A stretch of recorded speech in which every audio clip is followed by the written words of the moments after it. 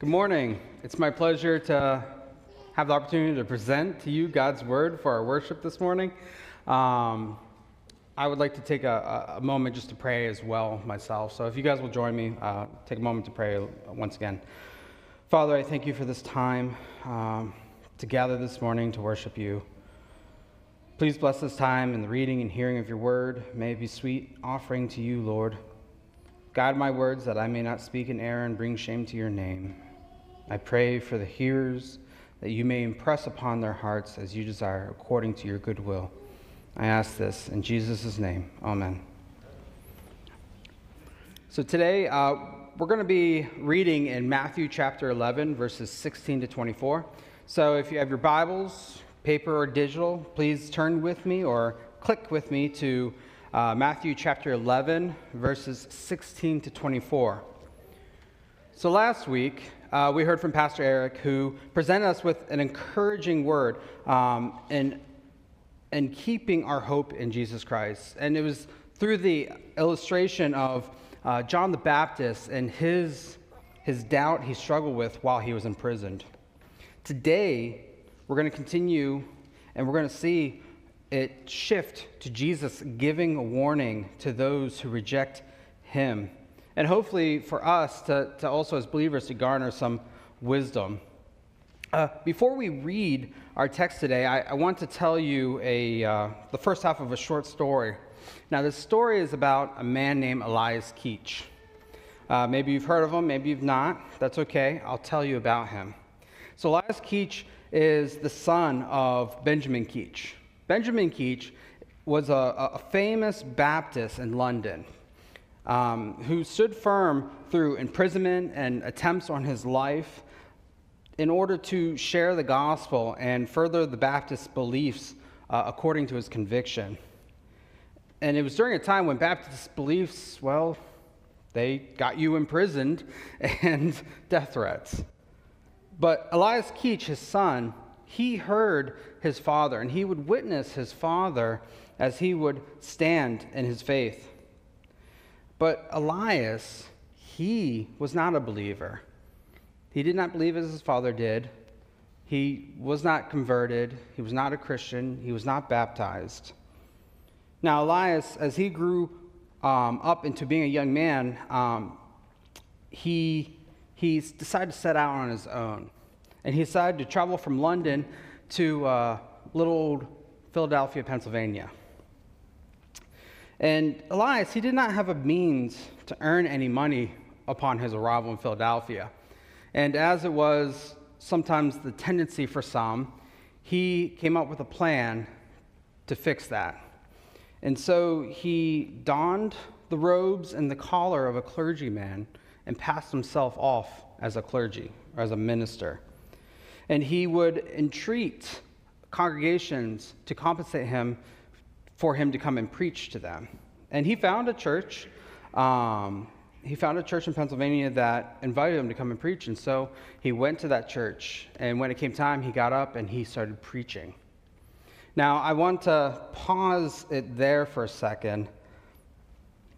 And I want to remind you, Elias, he was not an ordained minister. He was not baptized. He wasn't even a believer himself. But he knew how to act like a Christian. He knew how to speak like a Christian. But he wasn't a Christian. And I think we could agree maybe that might have been a little problematic. Let's pause there. Let's look at our scripture for today then. We'll pick up that story at the end of the sermon. But I want you to keep Elias in mind as we read through this.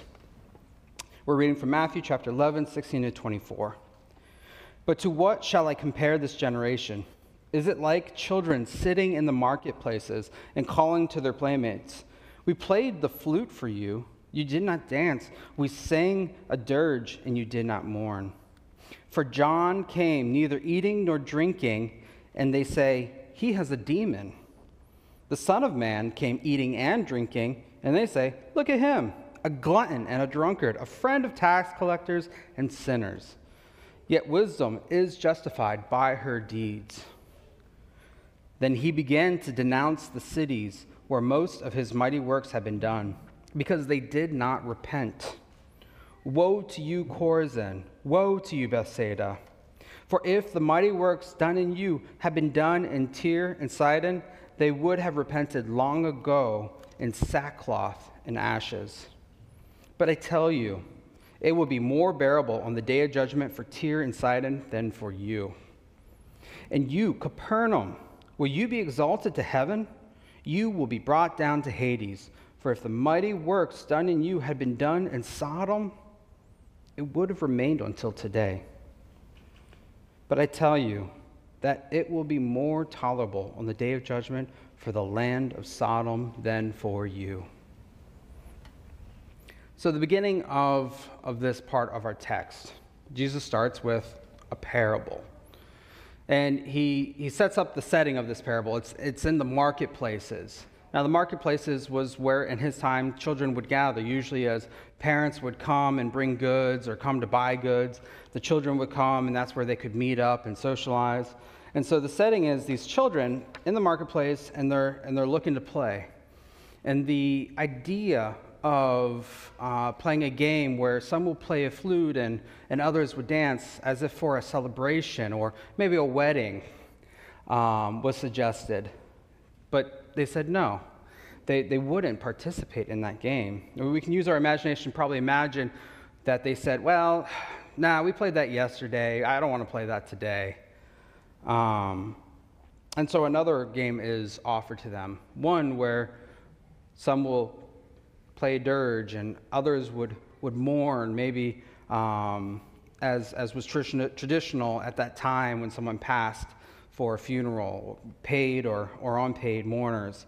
But once again, the children, they said, nah, we don't want to. And if we use our imagination a little more, we can probably just imagine them saying, nah, that one's boring. That's too somber. I don't want to do that.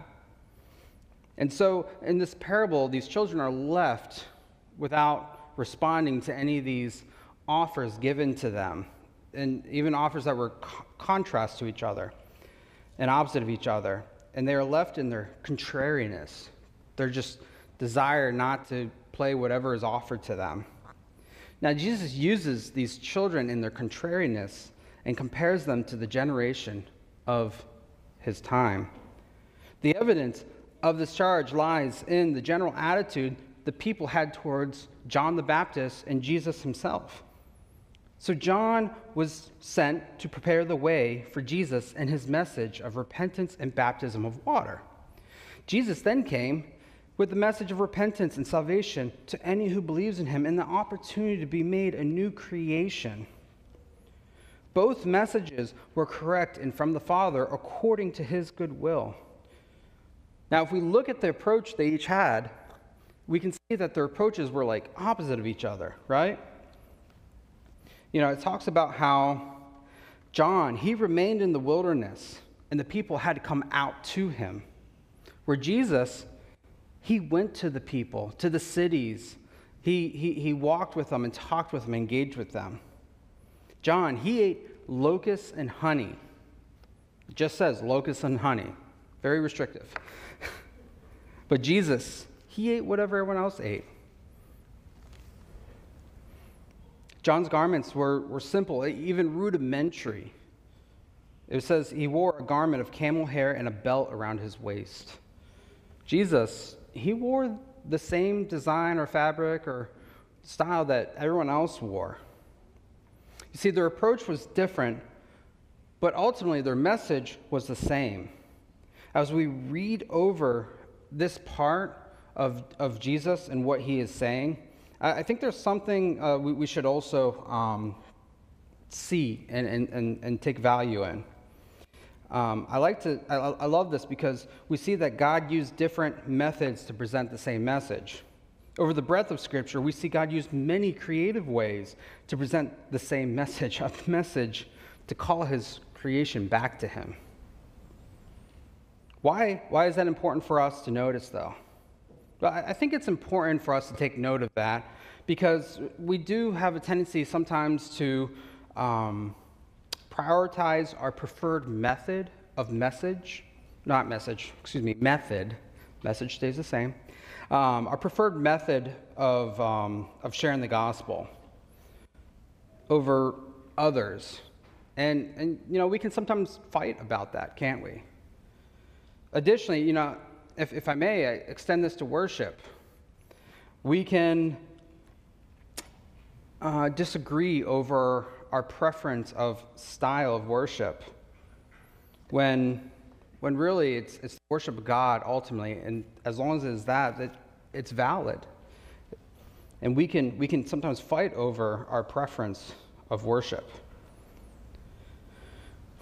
But see, what believers must remember is what the real priority is, okay? The priority is the worship of God and the proclamation of the gospel. John Piper, if you read a couple of his books, he likes to go back to this. He says that we are made to worship, but because there are those who do not worship God, we are to go out and share the gospel, that they may come to a relationship with him so that they may also worship. And it's something very interesting, I think, that he points out is, our charge to share the gospel isn't for eternity, is actually only for a set time, because one day when God comes back, he restores everything back to him. We no longer have to share the gospel, but we will solely remain in just the worship of him. So let me go back and just highlight that. We have to be aware sometimes in our church that if the method is consistent with the two priorities, the gospel and the worship of God, we should be careful not to build disunity around preference, because God doesn't. God uses different methods. So let's go back to our text. We read that John and Jesus called the people back to God, right? And we know that in reading the Gospels that some did respond to their message. But what Jesus is saying, that overall the people, the population, rejected them. To John, they called him a demon or a madman. To Jesus, they called a sinner. They made personal attacks on each one, though they were not even true, right? John was not a madman, but he was focused. He was disciplined. He had his focus primarily on Jesus, on the coming Messiah, and what God had charged him to do. Jesus, he was not a sinner, was he? He never participated in the sin of the people. These false attacks on their characters, if we really look at it, what it is they were just excuses to justify the rejection of the message. And the text demonstrates this because when we look at the accusations, they're opposite of each other. And the people found fault with both. So additionally, something we can gain from this is we must be mindful of the tendency, our sinful tendency of human beings to reject the gospel and the tendency to give excuses for the rejection of the gospel. You might have heard it said before, I don't go to church because, I had a bad experience. The people there, they weren't good. I can't follow Jesus because Christians, I've had bad experience with Christians. Now, don't get me wrong. I think that there are Christians who have demonstrated very un-Christ-like behavior, and that is something that we have to be willing to address and deal with.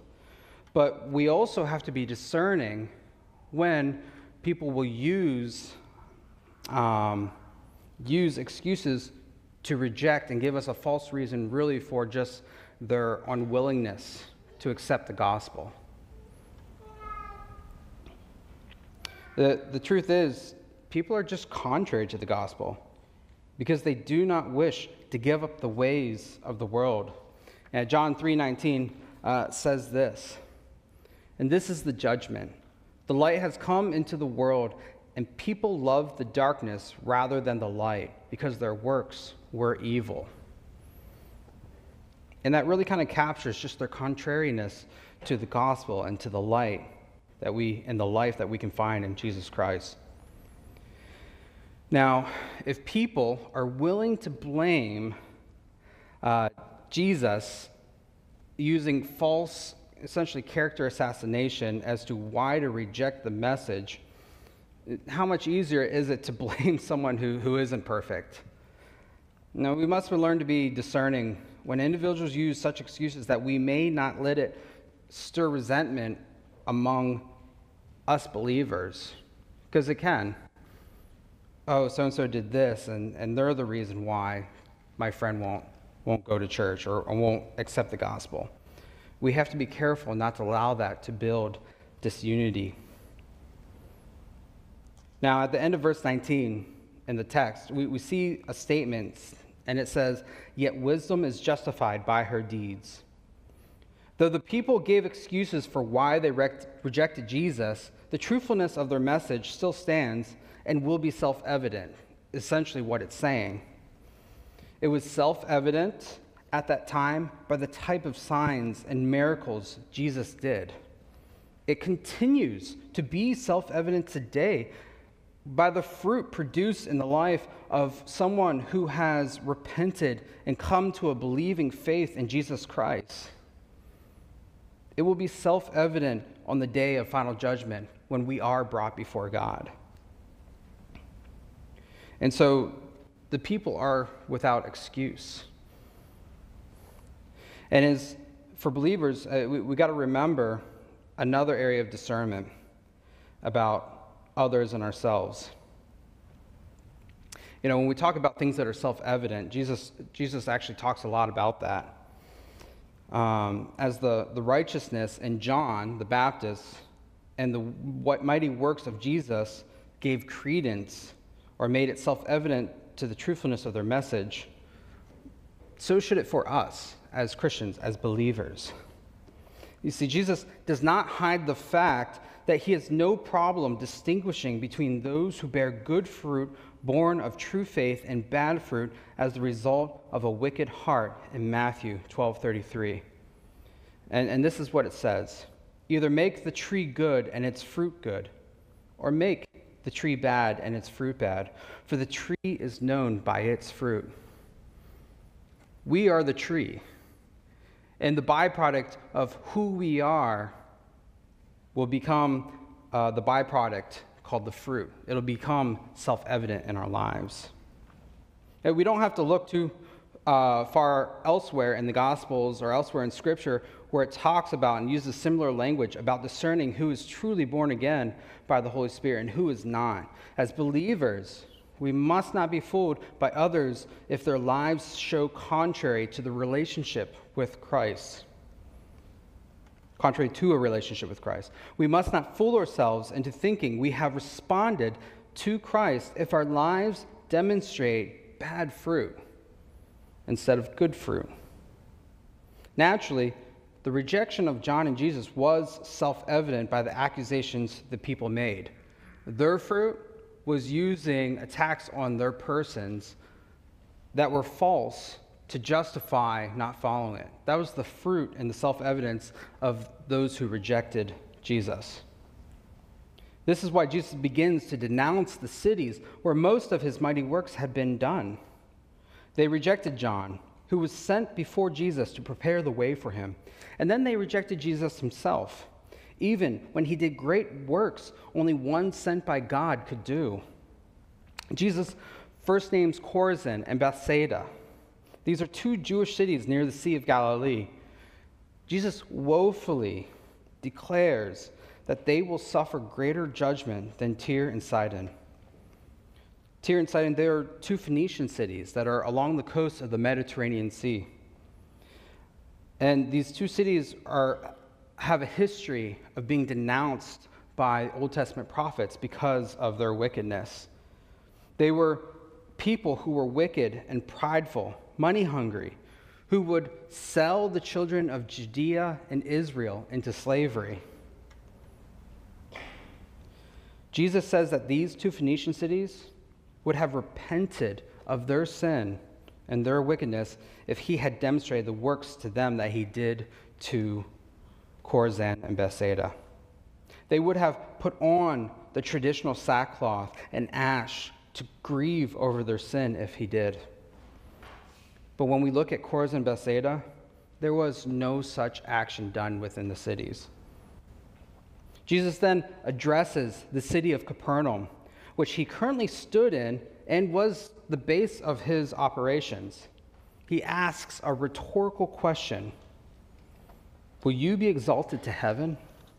And he answers the question himself with an emphatic judgment that the people of Capernaum will be brought down to Hades. In fact, he says the infamous city of Sodom, which is synonymous with sinfulness because of the great wicked deeds of the people did there, would not have been destroyed by God if Jesus had done his mighty works among them. Because of this, the day of judgment will be more tolerable for Sodom than for Capernaum. This should be a warning that we hear today as believers and unbelievers. There is greater privilege when we hear the gospel, and that greater privilege can result in greater judgment should we choose to reject the truth of God. The people of Chorazin and Bethsaida and Capernaum had the privilege to meet Jesus, to witness his miracles, to hear him teach, to walk with him, to be in relationship with him. And yet they rejected him. They had more than was ever presented to Tyre and Sidon and Sodom, and so they will bear greater judgment. Now I want you to consider this. Today, in our country, in the United States, in the 21st century, we have greater privilege as well. We do. We have access and freedom to the Word of God, unlike many others around the world and others throughout history. We have multiple translations. We have the gospel available and even greater revelation that continues on beyond just the gospels, in which is being presented and the message in the gospel that's presented to these Jewish cities. We have more revelation than that even. Yet, many can barely find the time, if at all, to read the Bible, to know what it says, to seek God in it. You know, there are even also many Christians who claim to be a Christian, who choose to live contrary to Scripture and are permissive to sin that Scripture speaks against. So, in my mind, if Capernaum will bear greater judgment than Sodom, so do we, unless we choose to hear and to listen what Jesus has to say to us. Let me switch back to that story about Elias Keach. We left him while he was preaching to a congregation who thought he was a clergyman. And remember, he's not a believer, he's not baptized, he's definitely not ordained. And I'm going to read actually the words from Morgan Edwards, who chronicled Baptists in the early America. And this is what he said: "The project succeeded to his wishes, and many people resorted to hear the young London divine. He performed well enough till he had advanced pretty far in the sermon. Then, stopping short, looked like a man astonished. The audience concluded he had been seized with a sudden disorder. But on asking what the matter was, received from him a confession of the imposture, with tears in his eyes and much trembling. Great was his distress, though, but it ended happily. From the date of this being written, he was converted. He heard there was a Baptist minister at Cold Spring in Bucks County between Bristol and Trenton. To him did he repair to seek counsel and comfort, and by him was he baptized and ordained. The minister's name was Thomas Dungan. From Cold Springs, Mr. Keach came to Pennapeck and settled a church there, as before related, and thence traveled through Pennsylvania and the Jerseys, preaching the gospel in the wilderness with great success, and so much that he may be considered as the chief apostle of the Baptists in these parts of America." Now, the church that he founded, it says Pennapeck, that was the body of believers that had invited him originally when he pretended to be a minister. Now, why did I include this story in this? Well, I include it because it was an example of someone who heard the gospel and rejected it. Okay? He clearly rejected it because he would have heard it from his father. But ironically, through his own preaching, became convicted of the truth. He's known as the pastor who converted himself through his own preaching. But the reality is it was probably more than just his preaching. Obviously, God was working in his life. God used that moment to reveal and soften his heart. But it was also the work of his father and others probably throughout his life of growing up that probably also had great effect and led to this change. You see, Keach, he started as one who knew the gospel but rejected it, and he literally pretended to be a Christian. But because of the gospel and the continual hearing of the gospel, he came to become a Christian. I like this story because I think it's encouraging for us to remember that people will reject the gospel. They rejected Jesus, so why would they not also reject the gospel when we try to share it with them? But I think Elias Keach is an example of we don't know when they may choose to decide to accept the gospel, when their heart may finally be turned from a heart of stone to a heart of flesh. And so I think we should find encouragement in this, that if Elias Keach, who went to fool a congregation into pretending to be a minister, can literally become a minister later to that same body of believers later, we can see people who you have witnessed to, who have rejected the gospel, who may one day accept that gospel. And it's an encouragement that we remain faithful and to strive to continue to share that gospel and to witness to those. Just because they reject the gospel doesn't mean that we're done with them. I feel really confident in saying this. If this helps you using this perspective, there are people in our community who are waiting for you to share the gospel with them so that they can say yes to Jesus. Think about that. There are people who are in our community waiting to hear the gospel so that they can say yes to Jesus. And the question is, are we going to be faithful to what God wants us to do? And it is a work with God. It's not something we do in our own strength. It is God who works through situations and guides the situations. But he calls us to go and make disciples. He calls us to go and share the gospel. Will we be faithful to that call? Will we be faithful and undiscriminate in where we share the gospel? So with that thought, allow me this opportunity to clearly present a gospel message to you today. And if you haven't heard the gospel, here's an opportunity for you to hear it.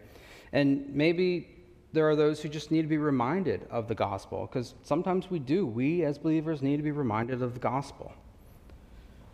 So here it is. We are created beings made in God's image. God made us to be in perfect relationship with him. Because of our rebellion and disobedience to him, we now are not in perfect relationship with him. We are now born separated from him by sin. We are born sinful and spiritually dead. But God did not want to give up on his creation, his image bearers. So he provided a way to justly deal with the sin that we have committed and restore us back to our relationship with him. He sent Jesus, who was part of the triune God, to take on the form and life of a human who was fully divine but fully human, who has never sinned. Jesus lived a perfect life and in obedience to the Father laid down his life to take on the punishment for our sins, because the punishment for our sins is death. This was done that whosoever believes and chooses to repent of their sins and believe in Jesus Christ may be given the free gift of salvation. God the Father validated Jesus' perfect sacrifice by raising him back to life on the third day after his death. Any who choose to believe and follow Jesus are given the gift of the Holy Spirit to guide them and make them into new creations. No longer the old sinful self, but new and free from the bondage of sin, that we may begin to be made perfect. Jesus gives all who have chosen to follow him a responsibility, however. They are to go and tell others about this free gift and freedom in Christ and invite them to become a follower of Christ. They're also called to train up new young believers in everything Jesus taught and commanded. And one day, Jesus will come back. And when he comes back, he is going to separate those who have chosen to follow him and those who have chosen not to follow him. Now, the ones who have chosen to follow Jesus, they'll be with him on a new earth. God will reside in a new Jerusalem among us. We will be able to be in the full presence of God. There will be no death. There will be no pain. There will be no suffering. But those who do not follow Jesus, those who reject his message, they will be cast into an eternal lake of fire with Satan and his fallen angels, along with sin and death. This is the message and the revelation God has given us today. Now, I'm gonna take a moment to pray here in a few seconds, but I want to offer this to you. If you have not yet made a decision to believe in who Jesus says he is, I invite you today to come forward and to make a commitment and surrender your life to him today. And if you have made a commitment to Jesus, but maybe you've become spiritually stagnant, maybe you've fallen away from your faith and have not been living out of love for God the way you know you should be, take this moment to come forward. Recommit yourself to following Jesus and to living as he has called us. It really is just a matter of asking God to help us. God is a good Father who gives good gifts. If we ask him to renew us, to make us new, to save us, he will do so. I offer the front of the stage here as a place to come forward as a means to present yourself to God today. If you desire someone to pray with you, I'll be sitting up at the front here, and I'll be happy to pray with you. Let's pray. Lord, I thank you. I thank you for this morning and for this opportunity to share your word. I pray for those who are present and afar, who hear it. I pray for your words to speak to their hearts and reveal any hidden transgression against you. I pray for the ones who will hear it that do not have a saving relationship with you. I pray that they may understand what it is you have done for us and seek you because you are God and because you have chosen to love us enough to offer a means to be restored to you. Draw us closer to you, God, and put in us a yearning for what is right and holy. Bind and remove any evil that ensnares us. Bless this rest of this time as we just continue to worship you. I pray this in your Son's name, Jesus. Amen.